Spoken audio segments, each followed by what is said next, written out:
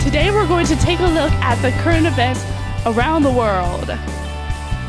On Monday, December 7th, China's capital issued its first ever red alert for pollution as a new blanket of choking smog descended on Tuesday morning. Half of Beijing's cars ordered off the road. 30% of the government vehicles were also garaged.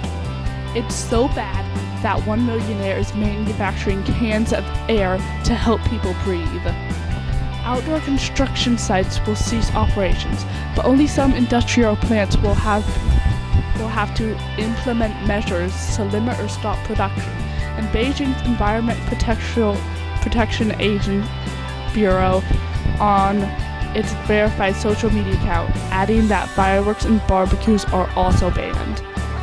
Now to David, with exercise affecting your brain. Thanks, Catherine. What if exercise could make your brain be able to learn, heal, and change, and in a sense, make it younger? A small study published Monday, December 7th in the journal Current Biology suggests that it might just do that.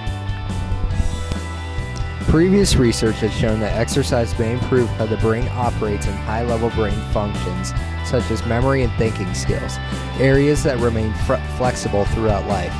But the new study shows that exercise may even be able to impact how the brain works in low-level areas previously considered hardwired in adults.